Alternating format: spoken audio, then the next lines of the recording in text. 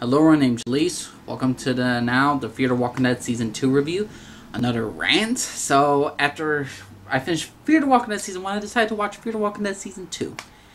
And like I said, you could totally skip Season 1. Season 2 is way, way, way better than Season 1.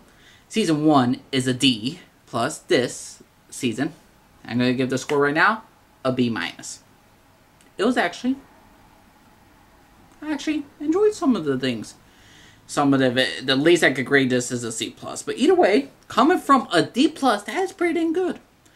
What do we get? More the usual stuff. Some of the main characters, like Madison, I do not enjoy. Chris, do not enjoy.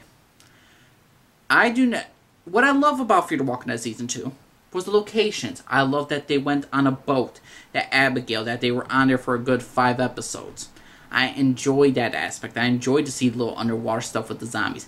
I enjoyed to see the ones where how people will deal across the border, how they have to like pay up and how they have to get across. I enjoy that stuff. I like the water scenes with the boat.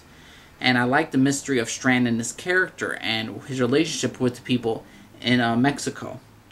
And who's there waiting for him. And what I do not like about Fear the Walking Dead Season 2, like after like the 6th episode, we get the mystery of who Strand comes to see.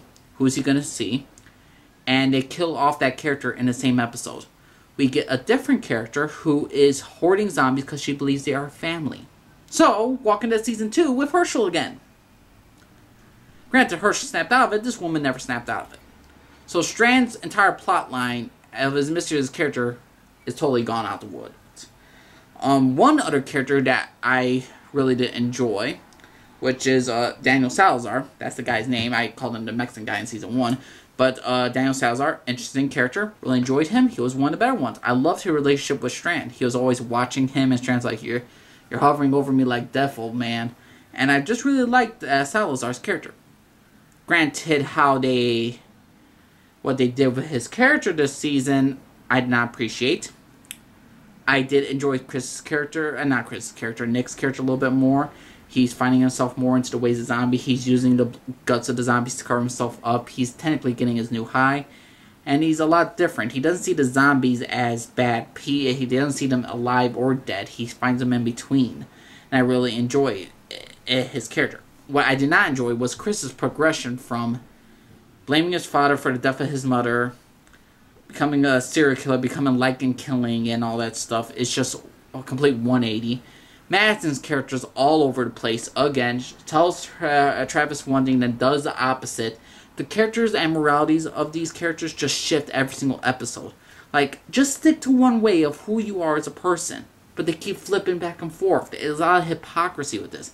It's like if Rick Grimes in Season 2 is like, or Season 1, we don't kill the living, and then next episode he kills the living and he keeps killing the living. You get what I'm saying.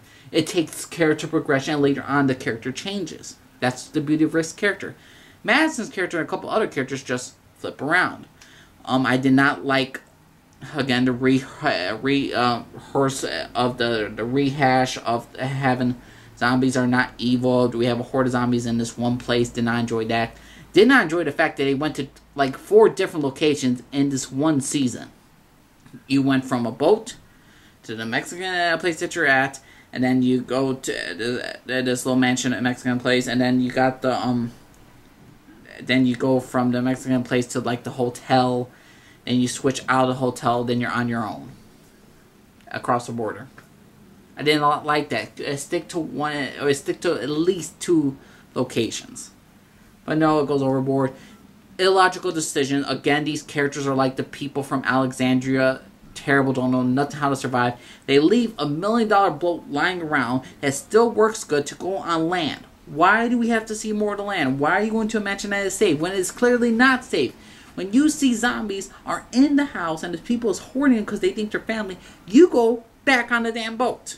But again, logic and motives and basically common freaking sense does not exist in Fear the Walking Dead Season 2 like how it didn't exist in Season 1. Again, the second half of Fear the Walking Dead Season 2 is pretty much better. Chris' character finds a community where a guy's not bitten and he's formed a thing. I like how the things with the whole Mexican gangs are like have all the drugs and you have to but like trade and all that stuff in order to get something. And I really did enjoy that fact. I enjoy like certain characters, like the hotel stuff that was happening. But the thing is, though, that they get rid of these characters so quickly, it's just impossible to enjoy.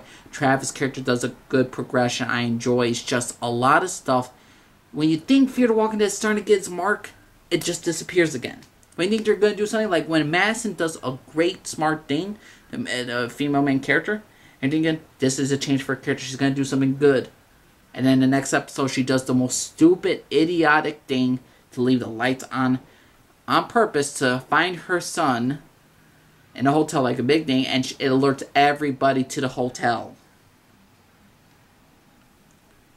That's the logic of the season. There's no consistency with these characters. If they do good, then they fall back later on. They do a good thing, then they'll do a bad thing later on. And people say Madison's like the female version of Rick Grimes. No, she is not. She is a terrible survivalist. If anything, she's the Andrea of The Walking Dead. That's pretty much it. I do not enjoy Madison's character. I like the character Alicia a lot more. The first half, she made a stupid decision. Then again, the writers of this entire show is doing crappy things for all these characters. And when they show progression, they take it back a notch. So the writers for Fear the Walking Dead, to me, still suck. This TV show is nowhere near as good as Walking Dead. And it should never have been a spin-off, since Walking Dead is using every single ideas for the zombie apocalypse.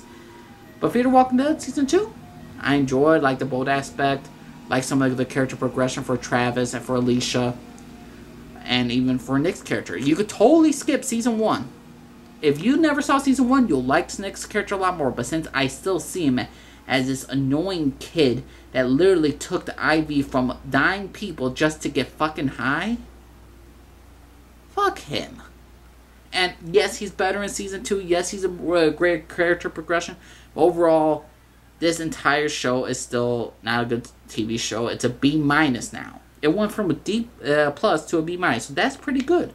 So I'm starting off with Fear the Walking Dead Season 3. Hopefully it will be better than all the others. And I started the first episode, and the first episode was the first episode that I say deserved an A. So that shows a lot what Fear the Walking Dead Season 3 so far is doing. But overall, Fear the Walking Dead Season 2, bumpy ride. Terra is still not a great show to me. It went from a terrible show to an okay show. So Season 2 still doesn't make you a great TV show. Still doesn't make me want to watch the next one. But overall, Fear the Walking Dead, I have seen it. Season 2. And my personal opinion is not that great. B-. But let me know what y'all think, everyone. Subscribe if you like. Disagree on comment below. Let me know. Respect my opinion. I respect yours. Let me know what y'all think, everyone, of Fear the Walking Dead Season 2. And please tell me how much more you enjoyed it more than Fear the Walking Dead Season 1. That god-awful piece of shit trash season. So yeah, everyone. That's my personal opinion. Alright, everyone. I'm Jalisa. Remember to everybody. Bye-bye.